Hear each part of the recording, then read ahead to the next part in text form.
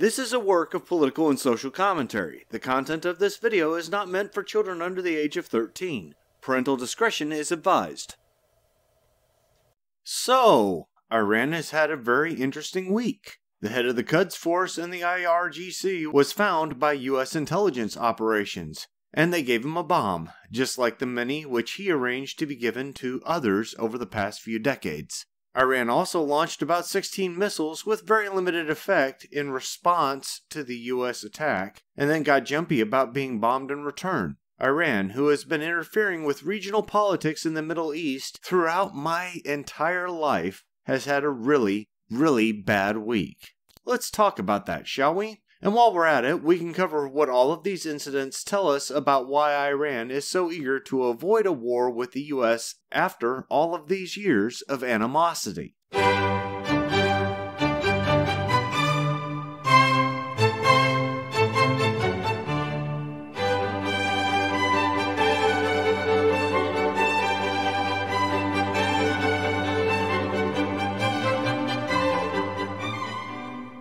Let's start by talking about Qasem Soleimani. He was in command of the IRGC and the Quds Force, which effectively made him the most powerful man in Iran. All of the asymmetrical operations which Iran supported over the last couple decades were his operations, which made him one of the most influential men in the Middle East. All of that, and yet he managed to remain mostly behind the scenes and out of the limelight. So, when he showed up in Baghdad just in time for the siege of the U.S. Embassy, the Pentagon asked the president if he wanted for them to take the shot, and President Trump told them to do it. No more Soleimani, and good riddance. So here's the position the government of Iran finds themselves in. They have to take revenge for such a killing in order to maintain their power over the Iranian populace. But the guy who was in charge of planning and executing such a revenge attack is the same guy who must now be avenged. So what to do? Iran could declare war, they could launch numerous punitive strikes, or they could risk losing control of their population and possibly their country. Iran has some short-range ballistic missiles though. 16 of those were launched at 2 bases in Iraq.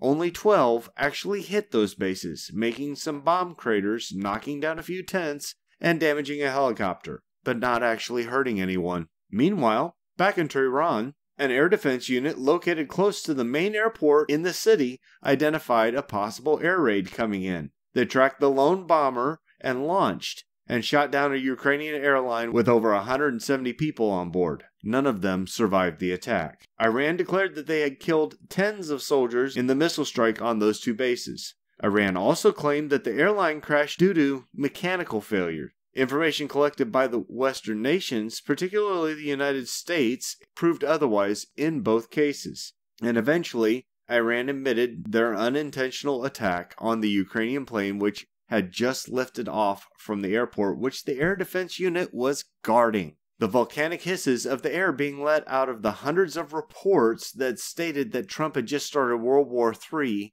is still echoing all over the world.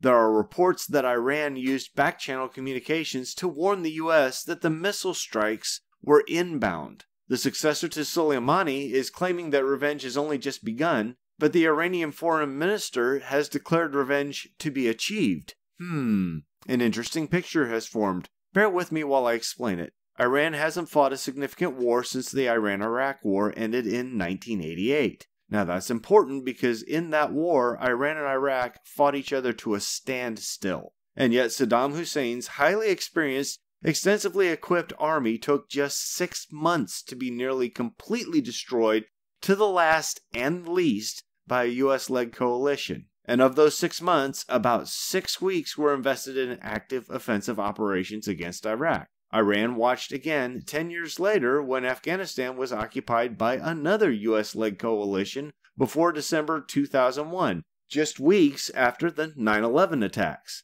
Only the Taliban insurgency supported by Soleimani served as a significant resistance. By 2003, the United States opened up a second war with Iraq, this time to remove Saddam Hussein from power for all time. The invasion of Iraq in 2003 took about 6 weeks, too. For Iran, a chilling picture had emerged. Only Soleimani's efforts were working in the region. The US-led coalition forces were just too capable and experienced at making war to be defeated conventionally. Now, the US noticed that Iran was supporting insurgencies from Africa to the Khyber Pass, and they noticed that Iran was producing weapons-grade radioactive materials. Instead of going to war with yet another country, though, the US slapped a strict embargo on most trade with Iran, and most of the rest of the world joined in. Now let's fast forward to 2020, folks. The Iranian economy is in a shambles. The Iranian population is demonstrating actively because of economic pressures and shortages. The US kills Soleimani, Iran's revenge attack isn't very effective, and there are only 4 possible explanations for this. Either the missiles used were not up to the job, the troops maintaining and launching them were poorly trained, Iran always intended for the missiles to miss, or some combination of all 3. When we add in the misidentification and destruction of a Boeing 737 civilian passenger jet which had just taken off from the main airport in Tehran, the second possibility can be projected onto the rest of the Iranian military too. And why? Because if Iran meant to shoot down that plane, then Iran would have either claimed the kill or found a more plausible explanation than mechanical failure. Instead, they hid the intercept as well as they could manage, up to and including bulldozing the crash site, until presented with incontrovertible proof from US intelligence sources.